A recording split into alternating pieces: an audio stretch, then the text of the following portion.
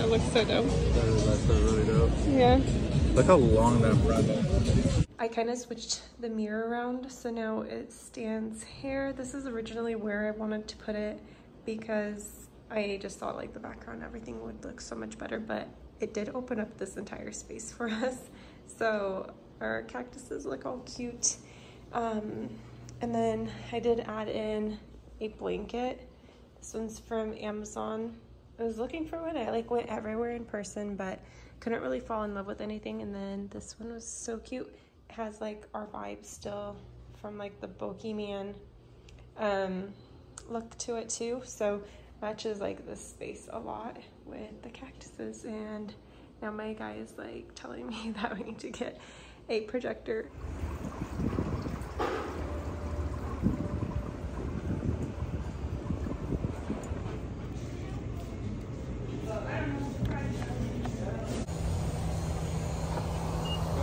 Yeah. So we stopped at Trader Joe's first to see what they have in for Christmas like decorations. The wreath smelled really, really good, but it was overall like a disappointment there. They didn't really have anything, and the greens that I always get for our vase arrangements were so dead. Like, look how brown they are. Yeah, I guess it's a little more full. Huh? It's a little bit more full. Let's look it around it.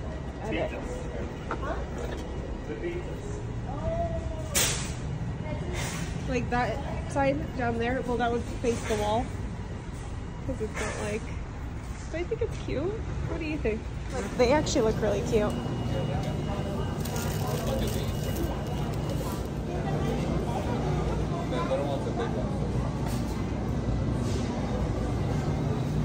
The big ones? Yeah. Big ones are cute too. But I do like the little ones. I think I like pink. Yeah, what? Yeah. The other one on the ground looked cute. They don't have any more. It's just like the only one. That's the one that that we haven't watched. There were spiders on it. I feel like. Really? I don't know what it is. It's cute. Huh? The little pink one. Yeah, I think the pink one looks cute. Which one I would pick if you knew me? You know me. You do know me. Why? There's a lot of them that are cute. Which one would you think I would pick because it's timeless and I could use it every year? Well, that one. Obviously. Which one? That one. White one? Yeah. No, that's not what I want. Timeless. This one. I would never guess that one. The red is cute too. Red is more traditional. Yeah. It looked cute. It's like hearts, but I would do like a pink and a blue theme. I guess with red.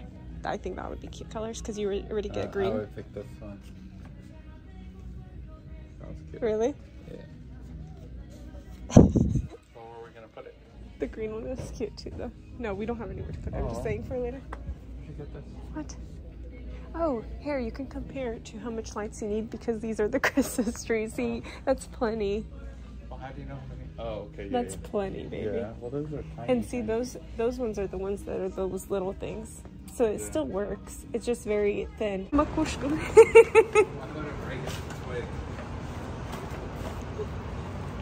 It is so cute. That is adorable, babe. Love it. Do you want to try the cheese? Well, after we set it up. Yeah. So we ended up going with this Christmas tree. It's so cute. And then we got a poinsettia. Didn't we just say that we didn't like poinsettias? We did. But we got this one. It's mini, so it looked super cute. Cottage cheese because we needed it. And then, oh, we got a new thing. So Trader Joe's is cheese that tastes like cheesecake. We ended up getting it. We're going to try it and see if it's actually how they say it is. And then we got like some persimmons because they're organic and it's a good price for them. I needed some spices. I think I got like oregano, and then I wanted my little banana pouches. What do you think? I don't know. I think it's good. What do you think? I think it's really cute. Oh, let's go check over there. So here, let me see. Oh yeah. And this is how our Christmas decor turned out. We might put some bows on the tree like after Thanksgiving, but I'm gonna have the pumpkins here until after then too. Pomegranates are gonna probably get eaten in a few days, so this always gets switched up anyway. But I really like the poinsettia. We did not think we were gonna be getting them, this year because we never have. We weren't really big fans, but it actually looks really cute. And from this angle, it ends up looking really nice and cozy in here. It's really sweet, so I love it. It's perfect size. It actually tastes good. Good to know. Now we need some tea now for this. That's why it was all taken. Today I am making cinnamon rolls. I've tried so many recipes and like altered it to what I like. So I'm gonna share it with you guys. I'm starting off with 1 cup of warmed milk. And I do make this in my bread maker, so I pour it in there. And then I add about 5 tablespoons of butter. You can melt it in your microwave if you need to, or just let it sit out. And then I add in 1/3 cup of sugar. If you want a little bit less sweetened, you can do less than that. And then I add in some sea salt, like a pinch, big pinch. And I crack open 2 eggs. This is what it ends up looking like. I add a big splash of vanilla extract. You can add 2 splashes if you'd like.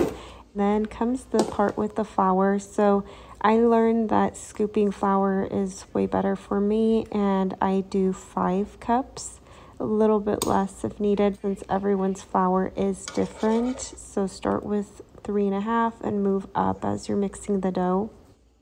And I do pre-sift my flour.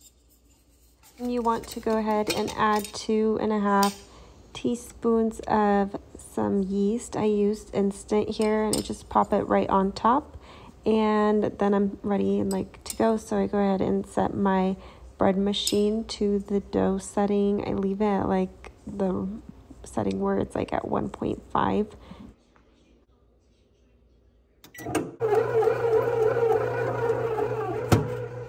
And while my dough is mixing, I go ahead and prep my filling. So I add in some brown sugar, 1.5 cups. If you like more filling, you can do more, but you want to pack it in. Then I go ahead and add in 1 huge like tablespoon of pumpkin spice.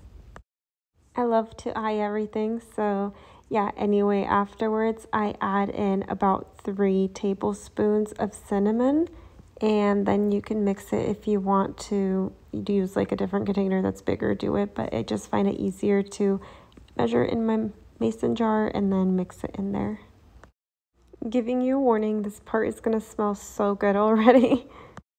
I also prep my cream cheese like frosting right now too. So I add in 1/2 cup of cream cheese. Have it be room temperature. Add in a little like pinch of sea salt and a splash of vanilla extract. I put in 4 tablespoons of butter, also room temperature. I also put in a few splashes of milk into my mixer to mix it all together, and my cream cheese was not room temperature, so I had it a little bit clumpy. But after you add in 1 1/2 cups of powdered sugar, just until it like mixes really well, you'll see it.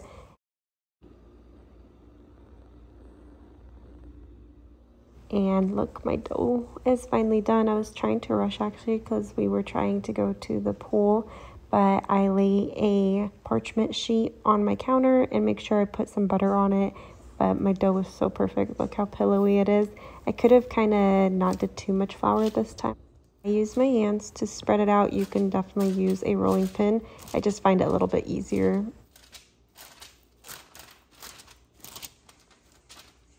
Next, you want 7 tablespoons of softened butter, and you want to just spread it all around. I like to kind of just like massage it into the dough a little bit.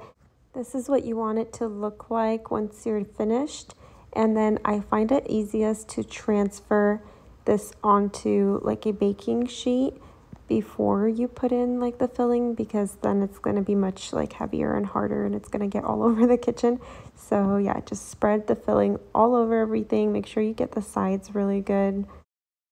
I like to roll it up from like the longer side up, so I guess from the shorter horizontal part of it, and just roll it as thinly together as you can. That way there's just going to be like more filling once it's all baked. And then I use my kitchen knife to go ahead and cut it, I divide it into 12 pieces, but you can honestly do even more if you want like little cinnamon rolls.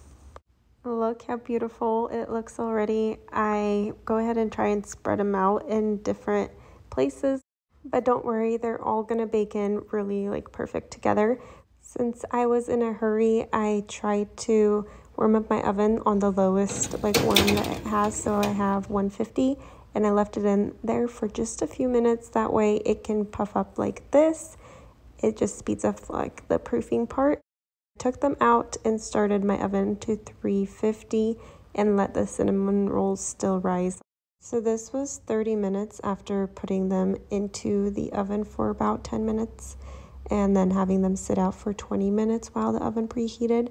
I went ahead and put them into the oven to bake for 15 minutes, and then I opened up the oven and added in 1 cup, maybe a little bit more actually, of heavy whipping cream. I just poured it all over each one and baked until they were goldeny like this. I could have took them out like a minute or two before, but I go ahead and add all of the cream cheese frosting on top of each one, kind of divide it out so each one gets like a similar amount, and just spread it on there while it's still really warm from the oven.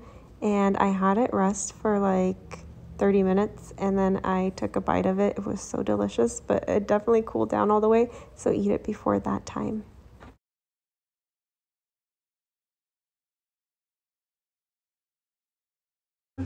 Yeah.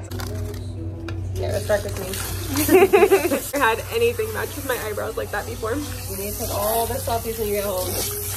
Oh, that's awesome. Lay back a little bit. When it's wet, it looks like this. Yeah. Now they're like devastated. Oh my goodness. You want to change anything, you know that Yeah. Okay, we'll see. First. Oh my goodness. Yeah. Transition from white. From something if different. Dark, I would have a panic attack. But if you want to go darker.